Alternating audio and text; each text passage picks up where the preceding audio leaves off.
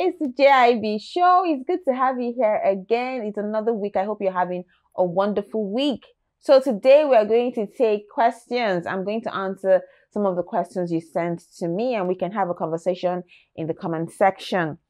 Okay, the first question I have here says, "Hi Joy, I'm 38 and I live with my partner. We have been living together for 3 years. Over the years, the relationship has become toxic. I feel my self-esteem eroding. I don't have the strength to end it. I'm too afraid to be alone, but I know I will suffer depression if I remain. How will you advise me to move on from this situation?"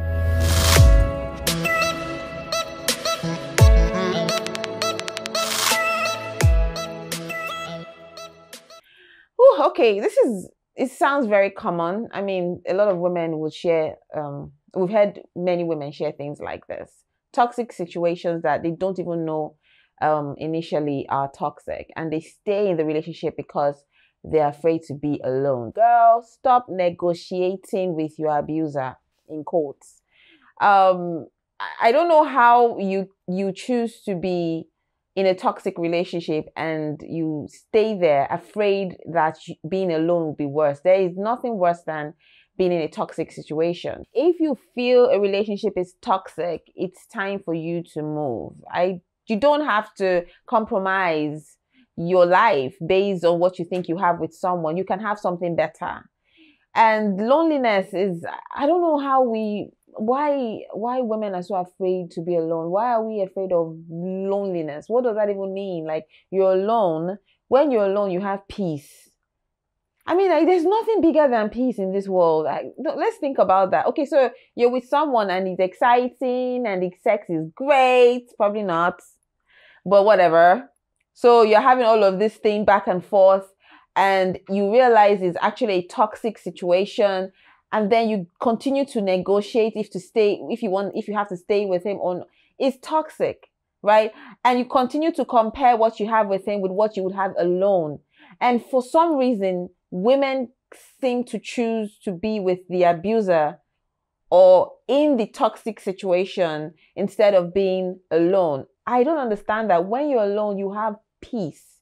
You don't have to negotiate your peace. You have control over your life. You can decide who you want to be and what you want to be. I know I make it sound too easy, but step by step, you have to start appreciating who you are, appreciate yourself, appreciate what you bring to the table when it comes to who you are as a person and what people can learn from you and the kind of relationships you can have, the healthy kind of relationship you can have. Begin to appreciate yourself. When you value yourself, I'm trying not to aspire to perspire here, but let me just drop that. When you value yourself, you will not be afraid to be alone and appreciate your aloneness. Just because you're alone doesn't mean you're lonely. People with partners can be lonely. And loneliness is you not knowing what to do with yourself. But when you know who you are and what you stand for and what you can do for yourself, it's just you being alone and having a peaceful life and making things happen for yourself. I really think at this point, you need to sit down and ask yourself what you want and and how you really want to, what you see in your future, how you want your future to be shaped, and start to move towards it. Don't get too comfortable in toxic situations. Don't compare your toxic situation with the next woman's toxic situation, because women do that where okay, so her leg is broken and she's like, oh, I'm not that bad because the other woman in the other street had 2 legs are broken and 1 arm is broken. Oh, my situation is not that bad. He just slapped me, but the other one, they literally beat her up. And you are still in a situation. Now, she didn't say that she's in a violent situation. Toxic might even be emotional abuse or manipulation or whatever it is. But don't try to justify what you have. And don't compare it with other women. You need to free yourself from anything that devalues you and try to find your peace on your own. Because when you get to that place where you appreciate your aloneness, then maybe good things can start to happen to you. I know it sounds really aspire to perspire, but sometimes you need that kind of advice. You really need to jerk yourself up and move. Okay, let me know what you all think in the comment section. You can drop your comment and give her some advice. I have another one here. It says, I have spent my entire life looking out and taking care of others. I'll be 45 next year and I look like a bag of waste. I don't know how and where to start to own my life since I have never been that person to put myself first. Can you teach me how to put myself first? Okay, how to put yourself first. How to put yourself first. I think you should just prioritize yourself. Prioritize what is important to you. Prioritize what you want for yourself. And I do understand the situation you're in where you feel responsible for everyone else. And then you expect that they show some kind of regard and be responsible for you too. But life doesn't work that way.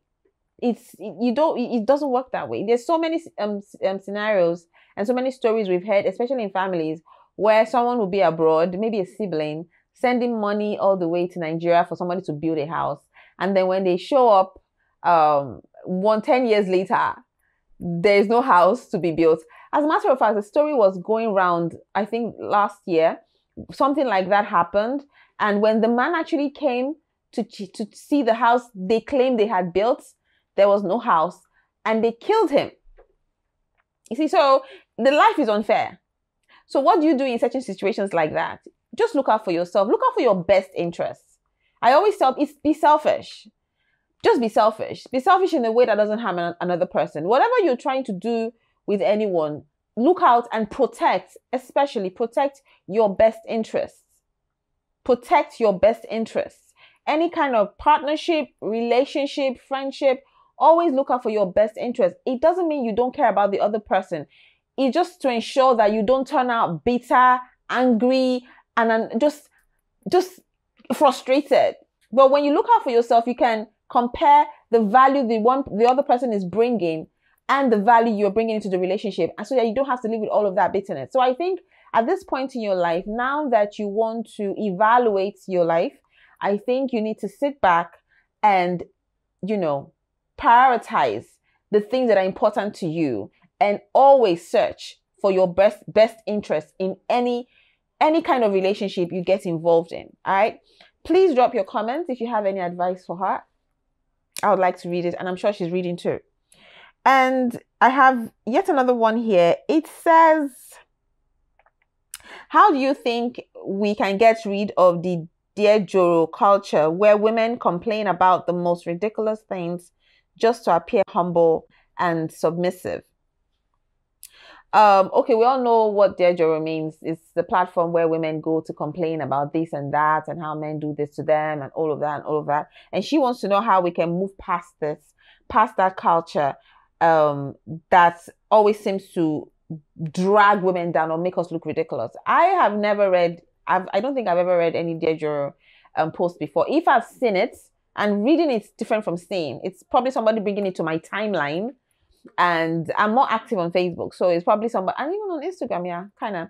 So if I see it on my timeline, I just look at it and I move on. But because I already know the stories, we all know the story. So I don't read it, but I know exactly what you're trying to say. Situations where women always seem to be helpless.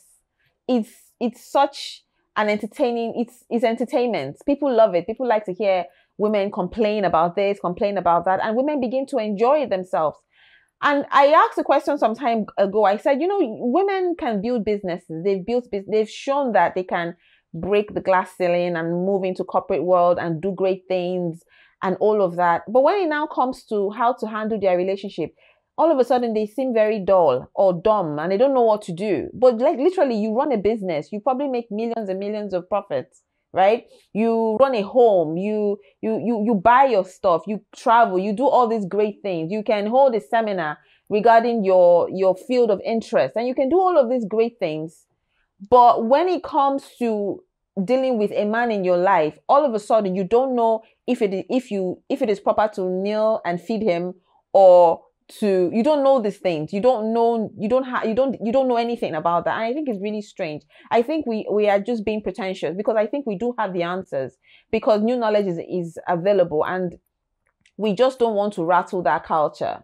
We don't want to rattle the culture. We want it to remain the same. I don't understand how a woman can run a business, right? Can take care of siblings and family and parents. And all of a sudden, one guy just comes into her life and then she doesn't know if it is proper for her to cook by 11 p.m.